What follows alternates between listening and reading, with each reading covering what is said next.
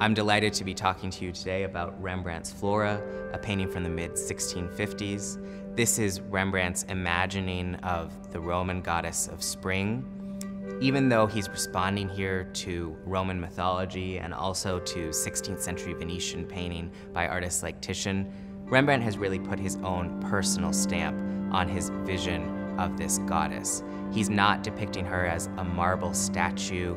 He's really showing her as a flesh and blood woman, almost a contemporary Dutch woman of the 17th century.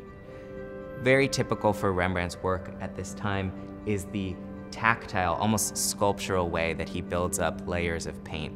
If you look in particular at this wonderful linen shift or blouse that Flora wears, you get the sense that Rembrandt has built it up through different layers of paint. There's almost an invitation to the viewer to reach out and touch this canvas.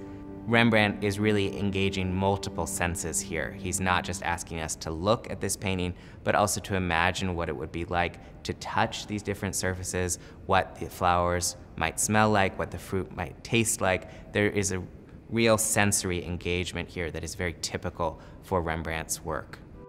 Another masterpiece of 17th century Dutch painting that we have here at the Met is Johannes Vermeer's Allegory of the Catholic Faith. This is one of 5 paintings by Vermeer in the Met's collection, and it's a surprising Vermeer. It doesn't depict the usual scene of quiet domestic life that we might expect from this artist.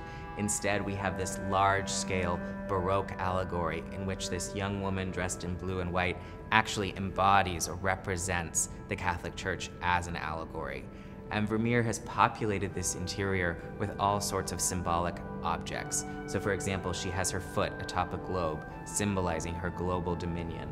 There's also the cornerstone of the church in the foreground, crushing the serpent of evil. We see the apple that led to the fall of man when it was bitten into by Adam and Eve. We also have this glass sphere hanging from the ceiling, a symbol of the celestial realm contrasted with the globe under the church's foot. Vermeer himself was a convert to Catholicism, and we think that this is a personal testimony to his faith, something he may have painted for a Jesuit group in the city of Delft, but he may also have painted it for himself.